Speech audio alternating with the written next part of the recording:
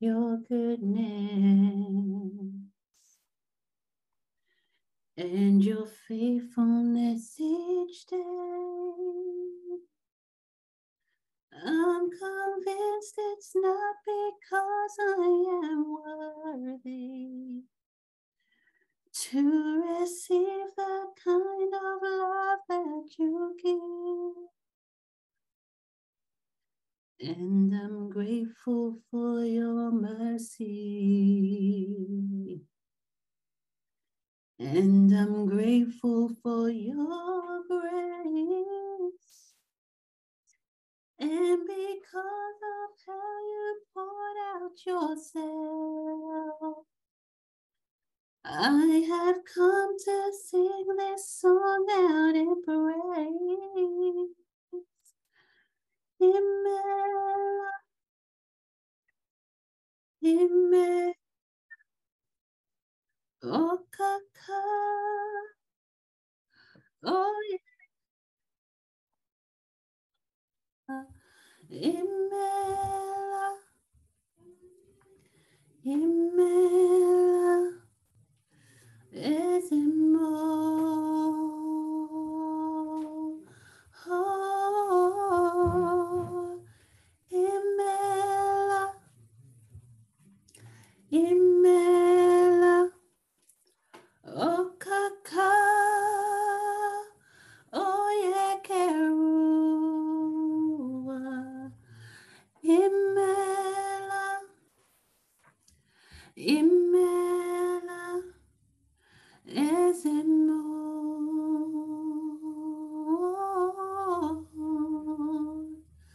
When I think upon your goodness and your faithfulness each day, I'm convinced it's not because I am worthy to receive the kind of love that you give. And I'm grateful for your mercy. Hey, and I'm grateful for your grace. And because of how you poured out yourself,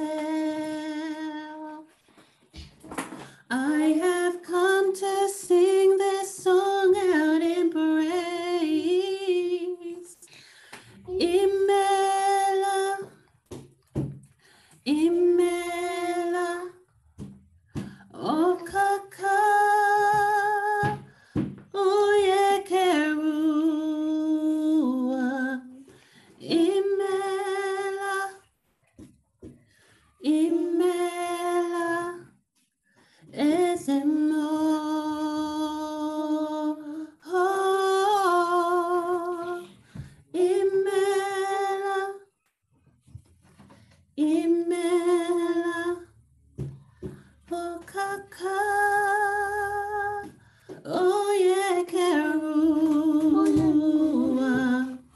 Imela, Imela, Ezemo.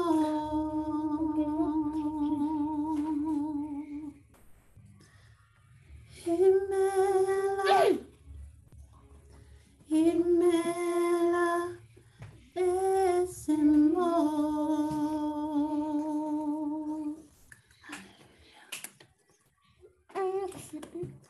See what the Lord has done.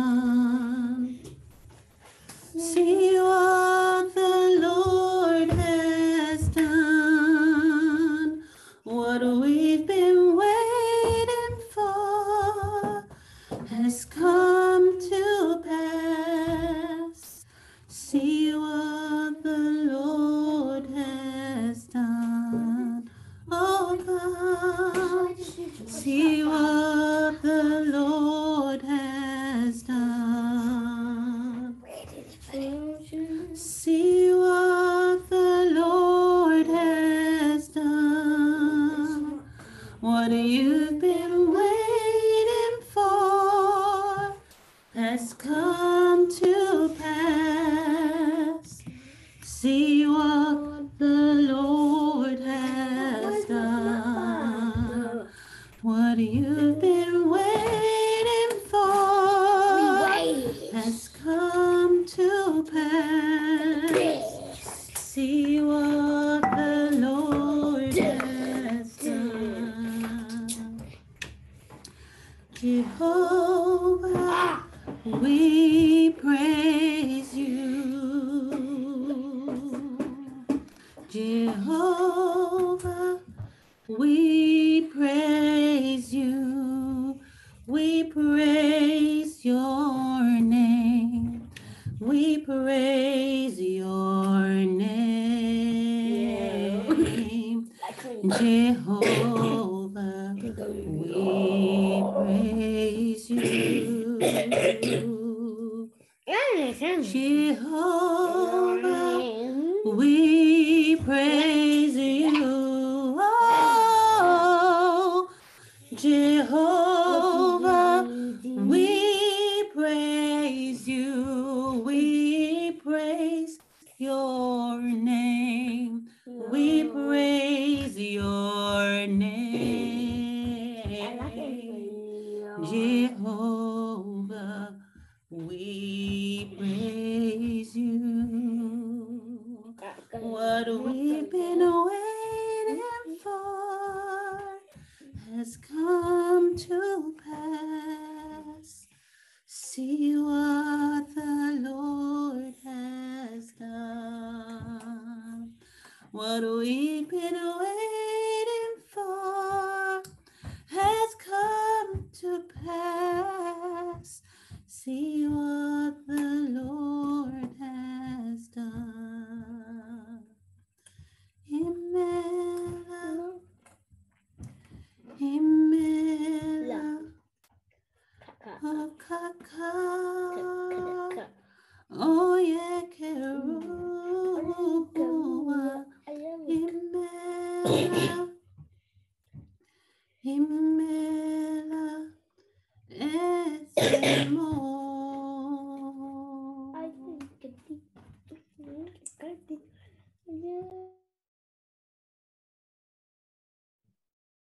Father, we thank you, we magnify you, we praise you, Lord.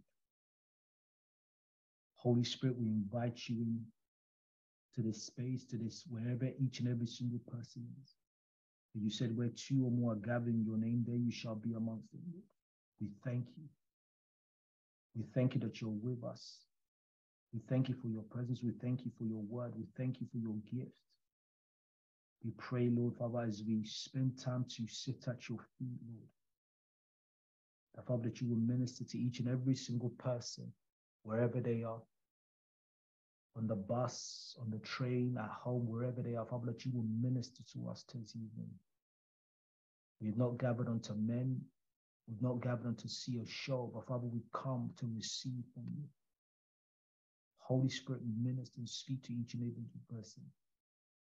Whatever situation, wherever they are, Lord, whatever day, the type of day they've had, Father, I pray that, Lord God, that your spirit, your presence will minister and will rest upon them.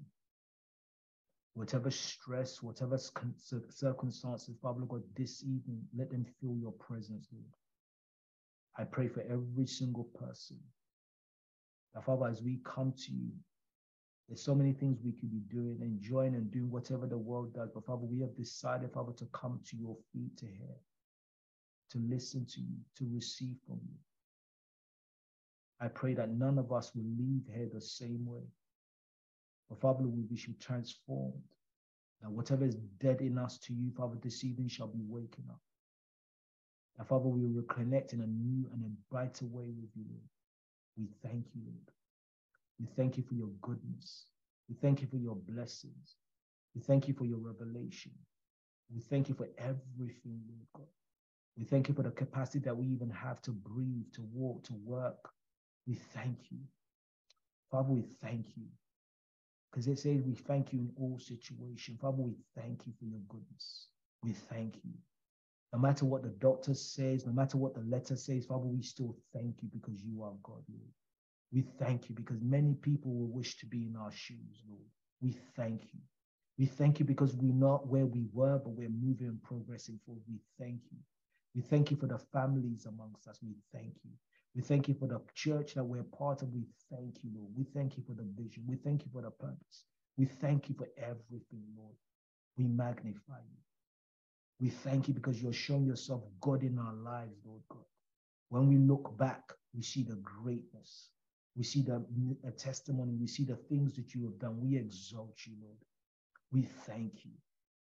Father, we thank you, Lord God. What is there we can give? Father, how much can we give? Father, it's never enough to give to thank you, Lord God. But we thank you. We thank you for everything. We thank you for your blessings, Lord. Father, have your way in our lives. Be magnified and be exalted. In Jesus' mighty name, we pray. Amen. Amen. In Jesus' name we pray. Good evening, everybody. Welcome again to another wonderful evening of Bible study. Thank you, Sister Esther, for that. I know she was distracted. We thank God for the lovely young ones, and he was worshiping God in his own way. So, hey, don't worry. We thank God. You look stressed, but God is your strength. Let's just thank God for the children that we have, regardless of what and where they are. The fact our children can move, they can walk. There's some people out there that will be begging to have the children that we have. There's people in hospitals where they're sleeping every day next to their child. So we thank God for the children. We thank God for the blessings. Our children come and they go. They can talk to us. We can speak to them.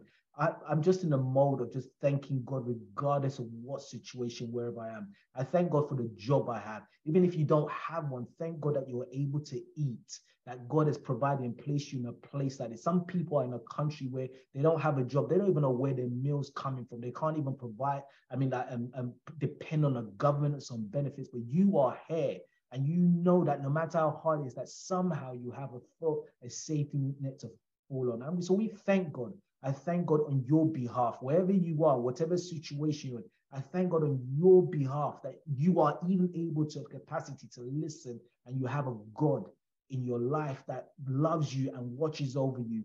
God, as I always say, God may not change the circumstances or the situation you're in, but trust me, God has a great plan for you and for me. So God, we thank you. We thank you in all situations. Amen. Amen. You can see what kind of mood I'm in. This is just a thankful mood. I'm grateful. I'm just grateful for where God is. We was discussing earlier on about some of the things that we do and we've done, and I can't comprehend to explain how. It just has to be God. Amen. So I want to encourage somebody today, whatever you're in, trust and have faith that God, the God you serve, is more than capable, more than able. In Jesus' name we pray. Amen. So I want to try and make the most and maximize the time I have today as we continue on our series of discipleship. We've been covering the importance of us now that in the season we're in, and we prayed, we fasted, we've done everything. Now we must be as disciples with evidence of the God that we serve, in results in everything we did. As Christ said to his disciples, greater works than these you shall do. You see, he done it within the short time that he was on earth. He done some amazing and magnificent thing. And he said, as believers and as followers, as disciples, we should do greater works. And I am looking for those evidence of those great works in my life. Amen. Amen. Let's kick off the Bible. We'll start with two Bible readings. We'll read from John chapter 1 from verse 1. So John chapter 1 from verse 1. So John chapter 1 from verse 1, it says, in the beginning was the Word, and the Word was with God, and the Word was God. He was in the beginning with God. All things were made through him, and without him nothing was made that was made. In him was life, and the life was the light of men. Amen. And then let's quickly shift over to Psalm 99. So Psalm 99, and I'll read from verse 1. So Psalm 119, Psalm 119. And it says, blessed are the undefiled in the way, who walk in the law of the Lord. Blessed are those who keep his testimonies, who seek him with the whole heart. They also do no iniquity. They walk in his ways. You have commanded to keep your precept diligently. Oh, that my ways are directed to keep your statutes. Then I would not be ashamed. When I look into all your commands, I will praise you with upright of heart. When I learn your righteous judgments, I will keep your statutes. Or do not forsake me utterly. Amen. Amen. So this today's topic, as we continue in discipleship, is the importance of scriptures. Now, I don't know how I can really push this as much as I can say it, but as along with prayer, as disciples and as believers, along with prayer, the study of the word of God is one of the most important things in our lives. I'll repeat it again. Along with prayer, the study, the proactive, when I say I need to make sure that proactive and the diligence of being in scripture and reading the Bible is one of the most important things in our life as Christians. Why? Because in the word is how we know God more, in the scriptures. And I'm going to come back to that later on. The Bible contains the word scripture. When I say the Bible scriptures, I'm talking about the same thing, contains a message of love and a hope to you and me from the Lord himself. It's a love letter. It's a guide. It's a manual. It's everything we live and are based by. It's the clearest, when I say the clearest, it's the clearest way that God communicates to you and me. Now, some people are gifted, and by the grace of God, like we should all desire these gifts to hear, to see, to see beyond the natural, to hear God, to allow God to speak to them. Like some people speak, mostly God speaks to me through my dreams and things like that. Some people are different; they hear audibly. But the clearest way for every believer to hear and to know and to communicate with God is through his scriptures. Amen. Today, many people identify as Christians. Many people. You see people coming up in the media industry, coming up to receive their awards, and they say, I give thanks to God. They walk around with their big fat chains on their neck with a cross and everything. Everybody and so many people, even I was looking at statistics about the Christian, although, yes, we say that Christianity might be decreasing, but Christianity is the number one faith in the whole entire world. Right? So regardless of what we say, it's growing and growing because everybody is claiming to be Christianity. But what you need to understand is there are very many different wide range of them. Okay? Most define, and people define their Christianity in many different ways. So today I want to clarify a few things and then touch on the importance of making sure as believers we must be in the scripture. We must be scholars of the word, scholars of the Bible, scholars of the scriptures. As he says, show yourself approved, as ready. Amen. So most people define their Christianity as the world around them, as the philosophy of their life, the concept of world. Whether we realize it or not, everyone has a worldview. So you find people like the Christian faith is based on their feelings. Their Christian faith is based on their circumstance. Their Christian faith is based on many different things. That's why you will find a reverend in the church that will say that he agrees with the same-sex marriage in a church and still calls himself a Christian. That's how you find some Christian sector and they believe in the same-sex marriage, or that church, that's solely what it's set for. And you start to begin, how are you reading the same Bible that I am reading? But they are reading it, but what the focus of what they interpreting it based on society, based on what is politically correct, based on their own feeling. But I want to point this out, which I'm jumping ahead of myself. I want to point this out. The Bible is not based, and it's not true based on your feeling. The Bible can't be interpreted based on your feeling. It can't be interpreted based on the circumstance or the time now. It can't be interpreted by politics. The Bible can only be interpreted by the Bible. Scripture interprets scripture.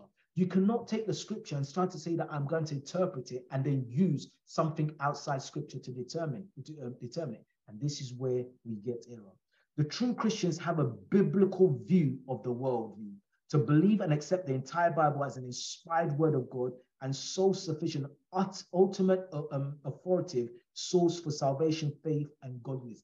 As a Christian, we believe biblically that this book, right? This book is the truth of everything for us. But we have many sects, and these are the things I want to cover tonight. So what happens is somebody gets born again, and then after they have struggles reading and studying and reading the Bible. I can guarantee you today that you would never come or meet a mature Christian, a mature believer who is not a scholar. Let me rephrase, not a scholar, but somebody that devotes them time to reading the Bible. It's like me saying I want to be a doctor. In fact, let me rephrase that. You come to the GP today and they tell you that Dr. Raji is going to be your doctor today. And they tell you about my background, that I went to medical school for 1 year. And then for the rest of my life, all I did was every Sunday, I stayed around other doctors, but I did not complete my school. Would you want me to treat you? But this is what we do as Christians. We get born again, we read a few Bible verses, and then leave Sunday as just the top up of our faith. Top up. And go to church taking it as this is what it means for me as a Christian. And hardly ever like we come to church today, how many people, so we can look at the number of people that's in this Bible study. When we come to church on Sunday, it's packed. So we want to get a degree, we go to university, we'll spend 3 years, 4 years, 7 years doing all this reading and studying. But then after the real faith and the real study we should be doing, we minimize it to the point. Amen. So people are born again, are saved, but then after the scriptures is not priority in their life. If we read in Isaiah, you don't have to turn there, I'll read it for you. Isaiah 7, chapter 7. I want to just quickly read what the prophet was saying to them. So Isaiah 7 from chapter 7. Where am I?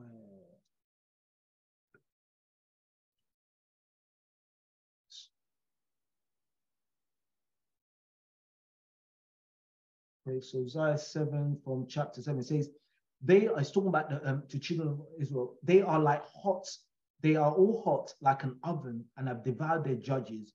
All their kings have fallen. None of them calls upon me. Ephraim is like, it has mixed himself among the people. Ephraim is like a cake unturned. Right? Ephraim is like a cake unturned. The prophet was saying that Ephraim is like a cake that's in the oven, but it's burnt one side and uncooked the other side. Right? And there's not, what do you do with that cake? You take it out and you toss it away because it's useless. You can't eat it. But many Christians are like this, half-baked, right? We come in, we experience the love of God, we experience the power, we experience the word, we experience everything, but it doesn't impact the whole of the entire life. So Sunday, we're super Christians. We come and we prophesy, we do everything, but then after our whole entire life, it's not fully baked, and that's what we call half-baked Christians. When challenges come, we fall, we fail. Amen. So the importance of the Bible is based on the fact that the revelation and understanding and knowing God more. As a Christian, the ultimate thing for us is to become like Christ, and it's to know him more and more and more. But only in his word we do that. And even in marriage, you get married. For you to continue growing your marriage, and it is a proactive thing. I have to be proactive in it. I have to be proactive in my marriage, in my every meaningful relationship requires a proactiveness.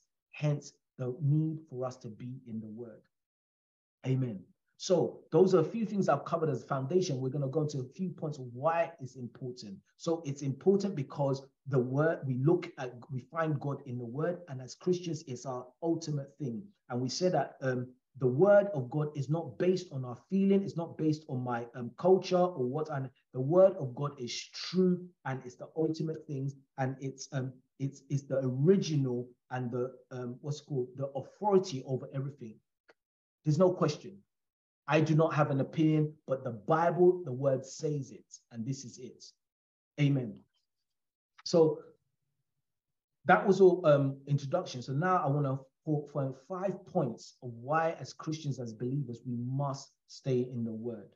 Amen. The first one, it says in Romans 12:2, Paul says, do not conform to the pattern of this world, but be transformed by the renewal of your mind.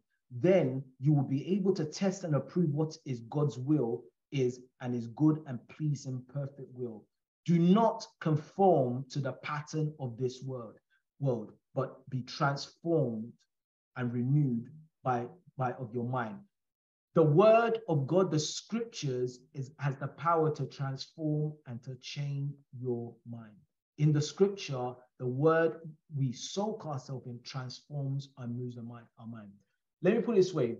Everything, the moment you wake up, everything in this world is trying to conform you to this world. You watch the news, you watch TV, you listen to music. The other day, I was actually listening to some music on Spotify, and I was just going through, not Christian music, and I was just trying to listen. Everything had profanity. Everything has some sexual content. Everything was it just wasn't healthy for me. It's difficult to proactively find something that's just clean as supposed to be. Everything you're watching, you're looking, every advert on TV has something that you're just like, what subliminal messages are they sending? You have to be on constant guard. And Paul writes here, do not conform, meaning do not subdue, do not allow yourself to be taken over. Conform, meaning that, do not conform, meaning that there is a fight. And you now have to decide, you either fight against it or you conform to it. And he's saying that I can rephrase that, do not give in, but fight to allow yourself not to be conformed and change your mind into this world. Because whatever's in this world is opposing to what God is, and it's only in the scriptures. Paul reminds us that the world is designed in the way the world thinks is different to how God thinks. In almost every field of life, marriage, sexuality, ethics, finance, priorities, and listing can go on. Everything that the world does is not in line with God. God's teaching is opposing to what the world considers true. Paul suggests the solution to this conflict is subjecting your mind to renewal by testing the opinions of the world against the truth of God. The only way, as Paul was suggesting, the only way you can beat this battle is taking what the world says and validating and comparing it to what does God say. Does it marry up? If it doesn't marry up, but then after, if you don't spend time in the word, how are you going to know what God says? How are you going to be able to validate? So when they bring it to you, how are you going to be able to say, what am I measuring it up against? The word, soaking yourself, reading it, allows you to have that standard. So when it comes to you, you have something to be able to compare it with. Amen. Do not conform. Comply with the rules or behaviors according to every moment we're bombarded with things. And if we don't wake and have something to compare it with, we'll just accept whatever. I was saying to somebody, in this world, there's no sitting on the fence. It's either you're with God or against God. There is no sitting on the fence. Amen. So that's number one. The scriptures transforms your mind. And when the scriptures transforms your mind and it's based on the word of God, that will result in the type of life you live. Let me put it this way bluntly. The life you live right now is a direct result of the amount of word that you take in. I'll repeat that just to make sure you heard me. The results you have, the lifestyle, the condition of your life is a direct result of the life you have right now. Now, let me make sure that I make that clear, right? So the things that you permit, the things that you allow is a direct result of the amount of word that you soak in and how you've allowed the word to change you and renew your mind. Amen. The scripture transforms your mind and the way, and as a result, your life is impacted. Number two, the word is the truth. In John 14:6, it says, then Lord Jesus said, I am the way, the truth, and the life. No man comes to the Father but by me. I am the way, the truth, and the life. I am all, that nobody can come to the Father but by me. The Lord was testifying of himself, of who he is, as the Christ, as the gate, as the pathway, as the source of truth, as the light, as everything. He is the same. Everything else outside me is false, right? But without this, people, everybody, I mean, like all these other people has made, what's it called? Substitute. They say they go that path, we go that path, and then we'll come together. That's not what Christ is saying. There is no other way. I am the truth and the life. Amen. I remember when I first went, I think I was in college, I think it was uni or something. And I had to I went to do my eye test because I realized that, you do regular checkup. So I went to do a regular checkup. I wasn't wearing glasses then. And I remember when the technician put me on the machine and she puts a lens on my eye for me to read and for me to read something. Without the lenses, I could read what she was placed in front of me. But when she put the lens, the thing became a lot more clearer. And it dawned on me that all this time, I had been looking at things and I wasn't seeing it clearly until she put the lens on there, and it revealed the true condition of my eyesight. As people in this world that does not have the Bible, right?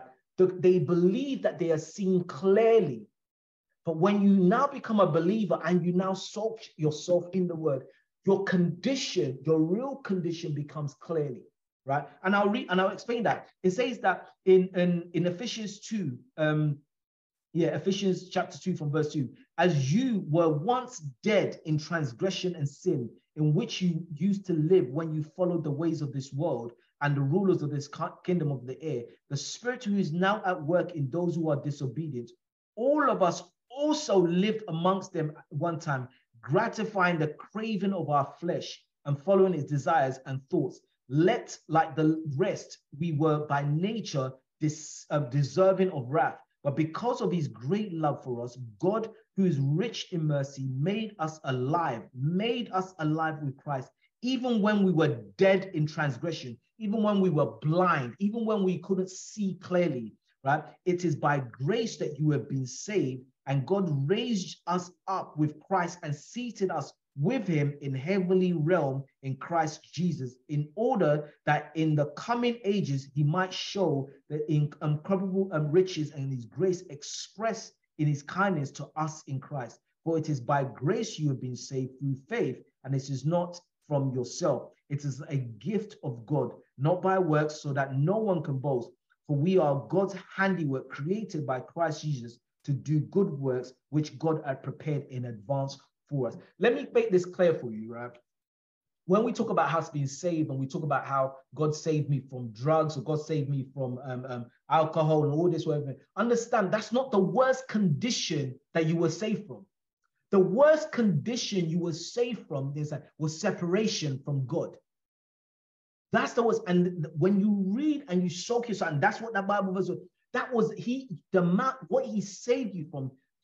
When you read the word, it unveils the true condition of yourself, or where you was. But when you're not in the Bible and as a believer, you don't know, you don't see the true condition. As I said, until they placed that lens in my on my eyes, then I realized that what I was seeing before was not the true clearness of it. Until you take your life and you put it through the lens of the word of God, then you will understand the true condition that you were in and the true condition that you're in now. As it says, you were once dead to him, separated, far away from him, but then he brought you in and resurrected you in Christ. And the condition you're in now is in Christ, seated in Christ in heavenly realms. That alone will make you realize that the greatness and how much God has done for you. And this is our key, but only by reading and studying the word do you really see the condition that God saved you from. Yes, you had drugs. Yes, you had a valley. Yes, you was battered, but that's nothing. The trueness and the depths of his grace that he took you when you didn't deserve to be with him, and he brought you in with him in Christ. You always say about, we always talk about how one of the key things is that when Christ was on the cross And he talks because he goes, why have you forsaken? Why? That's the point where, because the sin of the world was on him, and then he was separated for the first time. That was more pain for him than the physical pain he was feeling. Amen. So reading the word, it reveals the true condition. Because as Christians, and this is what sometimes concerns me, when the church is full and many people are there, but they don't really realize the true condition that they are in and that God has saved them from. Many of us say that God, as I said, God saved us from our life, from crime and drugs. But the truth is that that was not the worst condition you were saved from. Everyone was saved from damnation. You can believe something but not be changed. This is another point, right? And this is what the word does. Like, it reveals the truth, right? Many people, the word of God is alive and active, sharper than any double-edged sword. It penetrates even into the dividing soul of the spirit, joint and marrow. It judges the thoughts and the attitude of the heart, right? We all need the scrutiny of the word, it to bring our lives, for us to know who we are. Amen. I was saying the other day that you can read the word, you can believe in it, but until there's real conviction, the word will have no impact on your life. And that's what it says. It says that the word of God is like it's alive and active, like a double-edged sword, going into the inner man and convicting and changing it. Amen. The word of God will reveal the true condition. When you say that you don't spend your time in it, how is that going to impact your life? How do you get to see your? I mean, like, when I read the word, and I take it and I look at the word, and I look at my life through the lens of the word, I have to bow down to God and say, God, I thank you. I have to humble myself. God, I thank you. I do not deserve what you have done for me, but I thank you. I glorify in awe and appreciation. I look at my life condition. I look at the things I'm not happy about, but I just say, God, all this is, yes, I may not have the job or the money, whatever, but God, I thank you for what you've done for me, because what you have done for me is far greater than all these things that I'm looking for. But only when you take and you look at your life through the lens of the word. Amen. So that's two. Amen. The word is the truth, and the word transforms your life to change your life. And then I've covered number 3. I've covered it before, but I'll say it again. It says the scripture reveals the character and the nature of God. In the scripture, God reveals himself.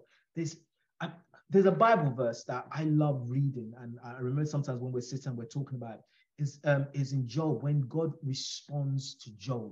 For me, that's one of the greatest chapters in the Bible, because God in himself now speaks, and God is speaking to Job in a indirect way. God is like telling him, this is my CV. And he says, who is this that darkens my counsel? I will speak. Right now, you stand and respond. When I was setting the foundations of the earth, where was you? When I set the sun in its place, was you there? Can you call the sea and when I set the foundation for the sea and said to the sea, this is how far you will come and no further, was you there?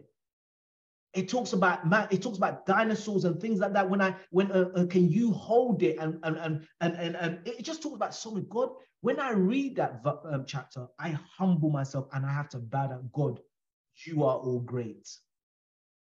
It reveals the compassion of God. When I read in the Bible how God took Israel from bondage out of Egypt, and he brought them out, and in the wilderness they were doing one thing after the other, one thing after the other, one thing after the other, and it made me realize, reading that, it made me see the compassionate and the ever-loving God, the patient God that will stick by his word. When he made a promise to Abraham, even though the people were doing everything to make that promise happen, he ran and he orchestrated, and it still came to pass. When you read this, you see the character, you know the God you serve. But only in reading the word of God. We fellowship with Christ by knowing him in the written word. We talk to him on the basis of what we know of him from the written word. We hear him speak to us through what he has shown us in his character and the purpose of his written word. The more time we spend in the word, the more you're spending time with him, the more opportunity you have to renew your mind and become more like him in how he thinks and how he behaves. There's no other way for you to know God more than spending time in his word. As people come to me saying, oh, how can I know more? How can I experience God more? Study his word. Study his word. God shows us, and people, another thing, people come to say, oh, how do I know God's will for my life? Study his word.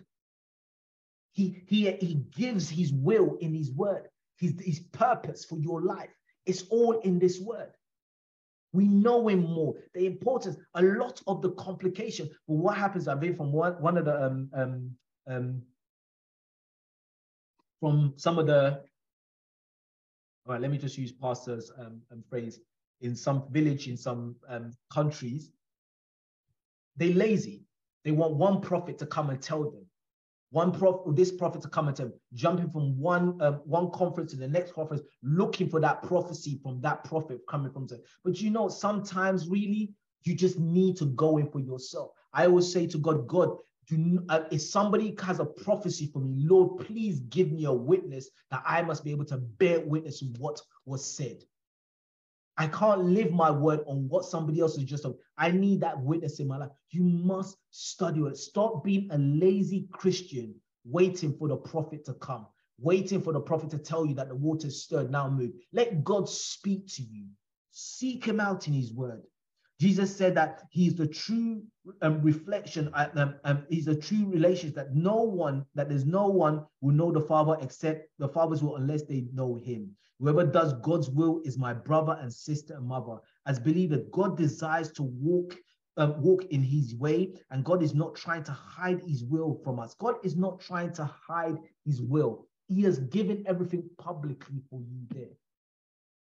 Amen. It's just for us to desire to be. Our pursuit of a deeper desire of him is more than ever. Christianity is not a religion. It is a personal relationship with the living God. A relationship that's valuable is not an autopilot. It is something we pursue and we desire and we pursue consistently. Wow, time. Amen. So that was number 3. So we encounter God in the scripture. We know more of him. There's another Bible verse I'll quickly share. I remember, and this is, for me, God, when I read the word and I pray that it becomes life, it comes to life. It comes to life before me. I see it. I mean, I remember when I was younger and I was reading about Ezekiel when he was talking about the angels and he was just referencing about the wheels. And I remember when he was talking about the angels, how the cherubims go around the throne of God all day, forever and ever. And every time they're going around the throne, they're saying, holy, holy, they glorify man. I used to sit there, how? And then one day it came to life and I understood. Every time that they're going around, they've seen a new side of God.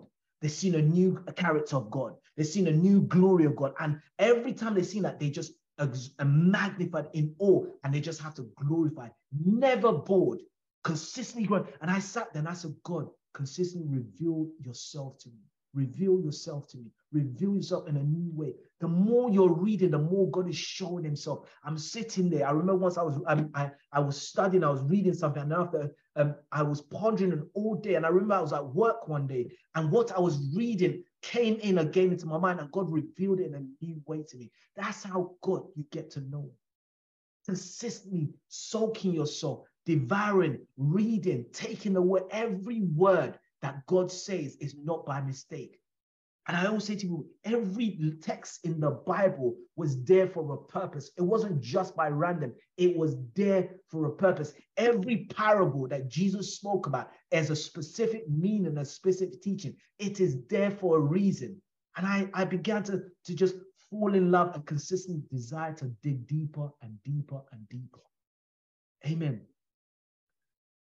Where are we? 4. Amen. Let me quickly round up. 4, the power to sanctify our life. And it says in Ephesians 5, it says, husband, love your wives just as Christ, this is the point, just as Christ loved the church and gave himself up for her to make her holy, cleansing her by the washing with water through the word, and to present her to himself as a radiant church without stain or wrinkles and without other blemish, but holy and blameless. Water for purification, washing of water. So back in the days, water was for purification. Washing with water was a ritual sign of holiness all throughout the laws of Moses and commandments. The word of God washes you and me.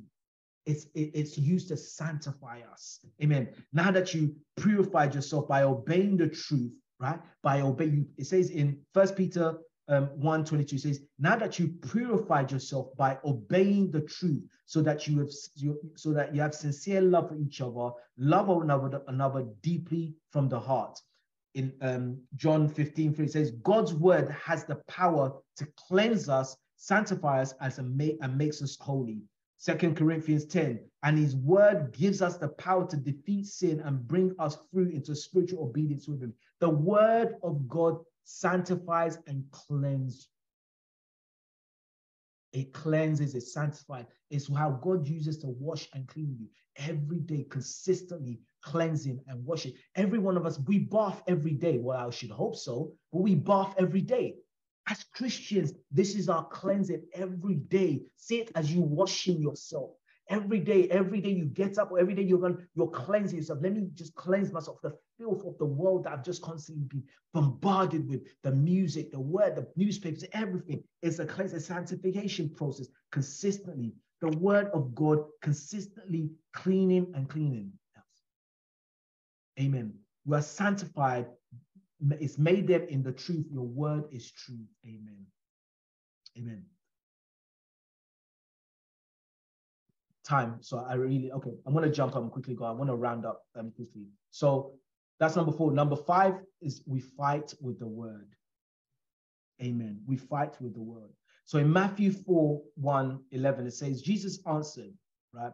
This is Jesus speaking and answering the devil in the desert. Say, it is written, man shall not live by bread alone, but by every word that proceeds from the mouth of God.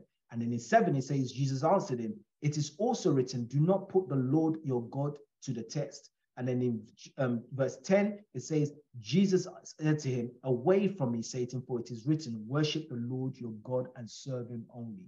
Amen. In John 8, it says, you will know the truth and the truth shall set you free.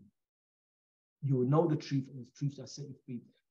The word is our tool and our sword to fight this battle.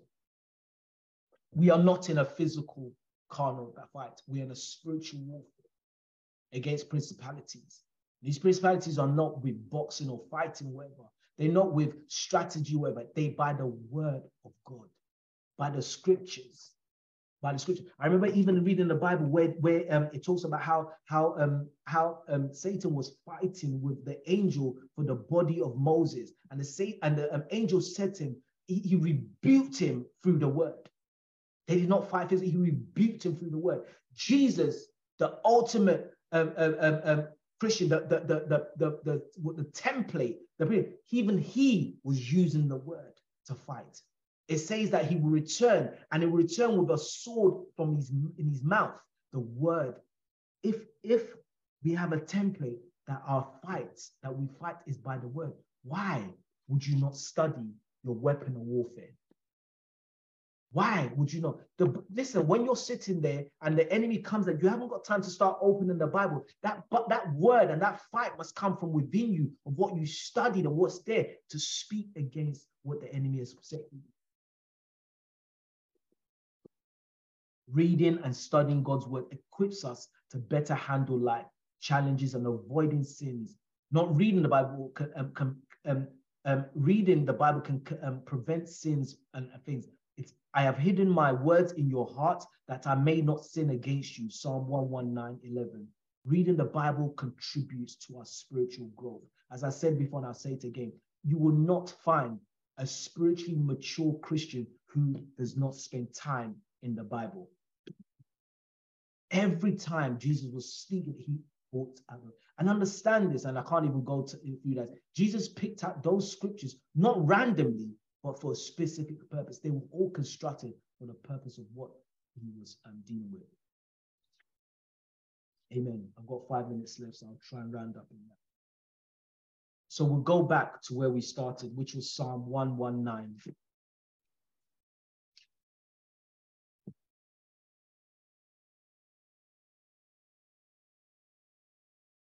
So 119, go back to it. It says, "Blessed are the undefiled in the way, who walk in your law, who walk in your word of the Lord. Blessed are those who keep your testimony and who seek him with a whole heart." As Christians, reading and studying time in the Bible and in the scriptures is not an option. It's a must. It's a must. It's a lifestyle. We breathe in the word and we exhale in prayer and praise to God. Your prayer life is a direct result of the amount of time you spend in God's word. We breathe in his word, we soak it in, and then we exhale it in prayer, in worship, and praise to him. But many of us have many excuses. We're too busy. It's not priority. But there's one thing that it says in Matthew 6, it says, "Seek ye first the kingdom of God and all its righteousness." Seek ye first the things of God. Reading and being in the scriptures must be a priority for us. God expects us to invest our time and resource, passion, and service into that which has eternal value. Those who have God's word at their fingertip will answer to him for what they did with the high privilege. As believers, we walk in his word, we keep his word, we follow his word. These are what governs our life. And I'll end on this scripture. John 14:21. John 14:21.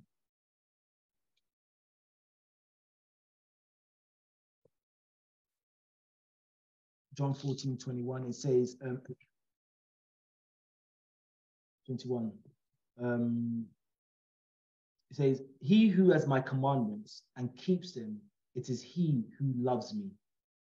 And he who loves me will be loved by my Father. And what? And I will love him and manifest myself to him." Another one says, "I love him and I will show myself to him." As I said in the beginning, the key as Christians for us to be more like Christ and to have a deeper relationship with Christ.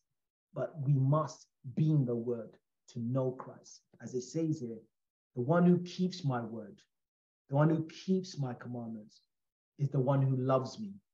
The one who loves me will be loved by my Father. And I will love him and reveal myself to him. I pray to every single person right now that God reveals himself to you, that we seek and we desire and we pursue to know him a lot more in every manner and every way. Amen. Amen. Father, we thank you. We thank you for your word, Lord God. Father, we thank you for the good things you're doing for each and every single person. We thank you for tonight's reminding us of the importance of seeking and pursuing you in the word, Lord God. As Christians, as believers, our desires and our purpose is to be like Christ. Is to be an extension of you in this earth as we continue and allow the Holy Spirit to work through us. Father, I pray that, Father, that our hearts and our desires begin to be desire to study, to go deeper, to learn. And as we read, and each and every person reads, Lord God, Father, that your word comes to life to us. That the word moves and everything comes to life, the colors and everything, your character is revealed, that we fall in love with it, that we have a passion to pursue it. Father, I thank you. I pray, Lord God, Father, on that day that these words do not speak against us, Lord God. I pray on that day that these words speak for us and on our behalf. I pray that when we look and we read, Lord God, and we take the words and use it as a lens for our life, that you begin to work in us, Lord God, that we allow ourselves to be yielded into it. We thank you. We magnify you and we exalt you. Father, we thank you once again. That Father, look at these words, the promises that are in these words, and we begin to activate them. The promises that you have given your children, the children of Abraham, and for the descendants of Abraham, Father, as we are part, you grafted us in, God, and we begin to walk in them. And Father, as we study them and we see them, the principle, the laws, Father, they become a part of our lives, Lord God. And Father, as we walk upon the earth and these promises have been spoken, because none of your word falls to the ground void, Lord God. And Father, Lord God, over our lives, your word will not fall to the ground void. But Father, they will go forth and accomplish and establish what you have said, Lord God. And Father, as we go to begin to take over mountains, Lord God, that Father, these words will speak on our behalf. They will go forth and open doors on our behalf, Lord God. They will fight on our behalf, Lord God. Father, we thank you. We magnify you. We exalt you. In Jesus' mighty name, we pray. Amen. Amen. Amen. God bless you, everyone. It's that time again, Father, as we close the service, but I just want to say that on there that there's an offering.